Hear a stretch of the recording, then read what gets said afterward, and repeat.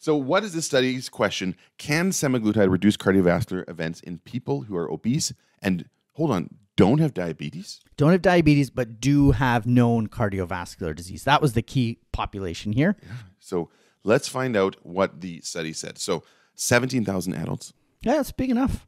And what did they find? Yeah, so after 40 months, so 1, 2, 3, it's a weird 40 months. Like, why did they go 3 years and a bit? I'm sure there was a bit of fluffing to get to the right months to get something valid. Not out of an these industry-funded trial, really? Yeah, no, they never do that. Okay. No, it's like a parent-funded study.